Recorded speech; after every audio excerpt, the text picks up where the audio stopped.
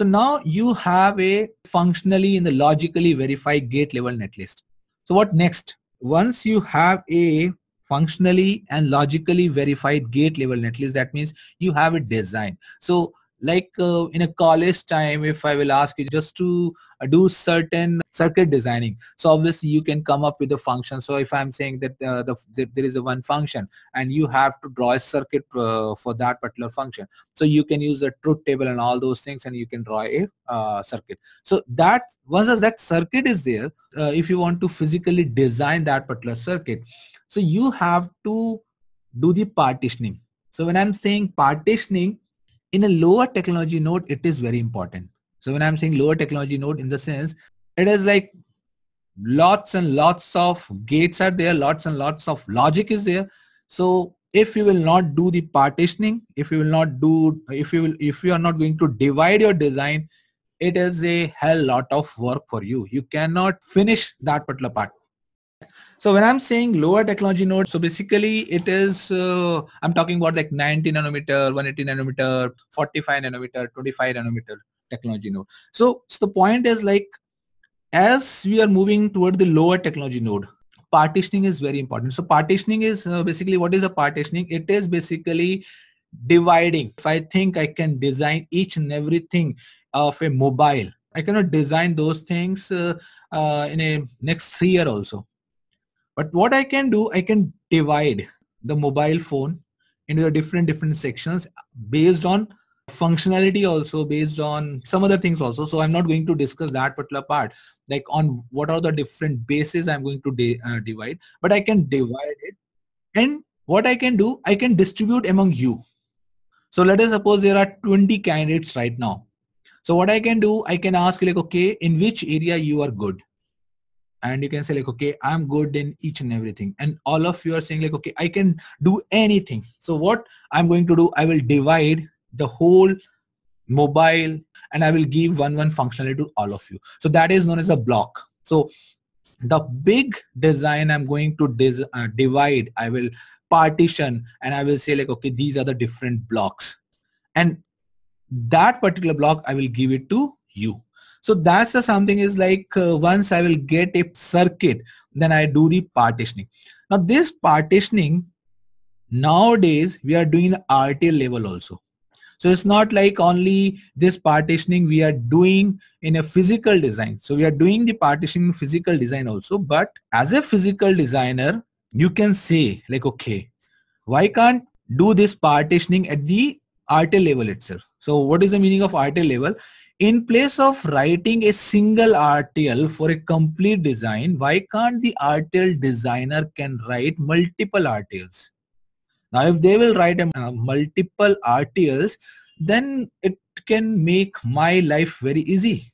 I'm not supposed to partition the design at this particular stage. So this partitioning is basically, there are certain things, certain partitioning we are doing at the RTL level.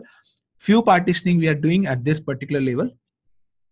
After the partitioning, the next stage is the chip planning. So now you divided everything. Now you just want to place it in a chip. So when I'm saying the chip, as a system specification, 99% of the time we know what will be the final size of my chip. So like I give an example, like if you want to build your house, so definitely you know what is the size of your plot. It will not be like, okay, come up with anything and once everything is done, then I will go and I will just check, okay, that size of plot I will search, and then you can just do that particular thing. So as such, the final size everyone know. Now within that particular size, the plot size, what we have to do, we have to come up the room size.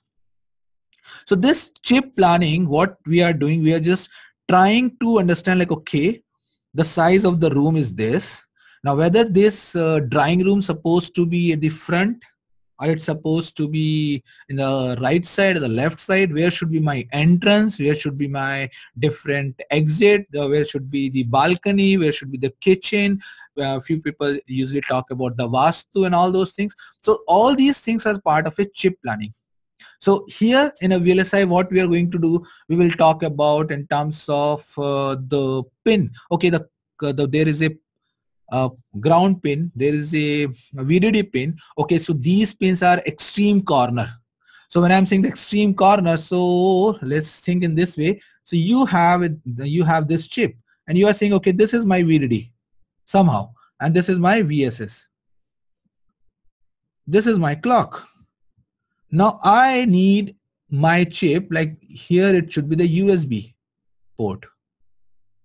Here it should be the antenna for transmitting. And here I'm going to receiver.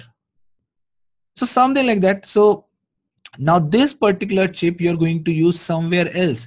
So maybe you know, like, okay, there are a data bus. So you have all these information as a part of a system specification. Now, what you have to plan, the internal structure of your chip. So that is a part of a chip planning, like, okay, the power planning, the chip planning, I'm just talking about the same thing here. So like VDD VSS, so if VDD VSS is here, how I'm going to use it. Now if USB is here, so internally if there is a RTL of USB, you want to place that USB at this particular, that RTL, that particular block here only. Now if you will place the USB block here, so I think it is a wrong approach. So all those things comes into the part of a chip planning, like, okay, which particular module I'm going to keep, and how I can utilize the maximum size of my chip size. So this is basically the chip planning.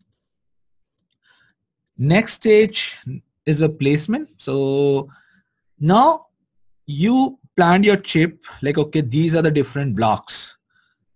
Like I was just saying, like, okay, this USB antenna. So these are some few macros basically. So the IP which Mallikarjun just asked, like, if you have already an IP in the sense intellectual property, that means you design certain things and you are saying, like, this is my property. Now you can use it as it is.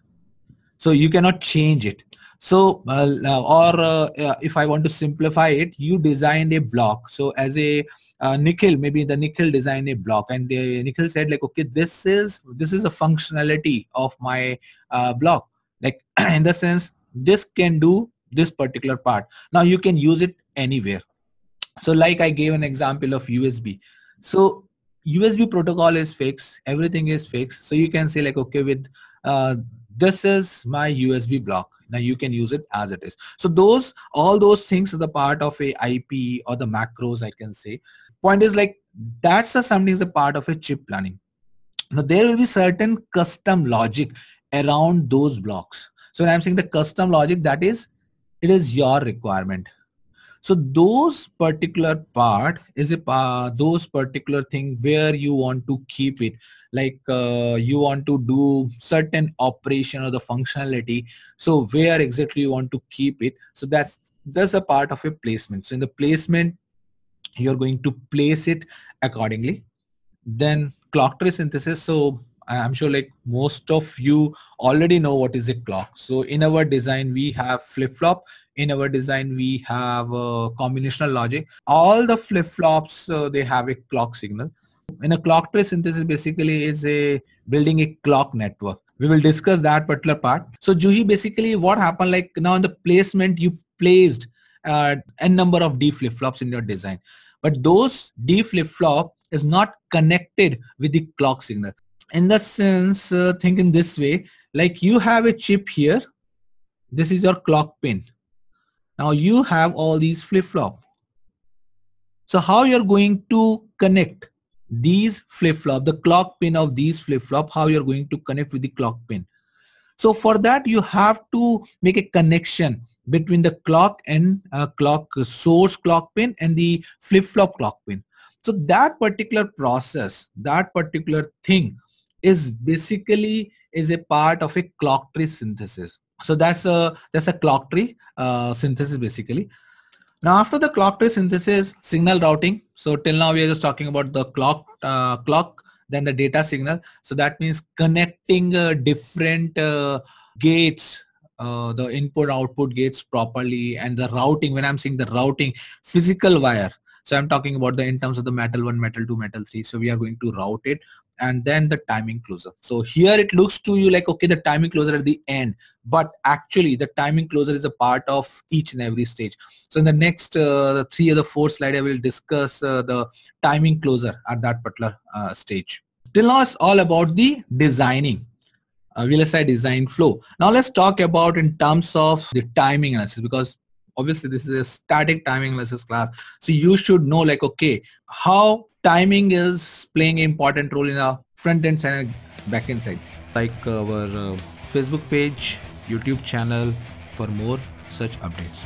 Thank you for watching VLSI Expert YouTube channel. Be expert, buy expert. Best of luck.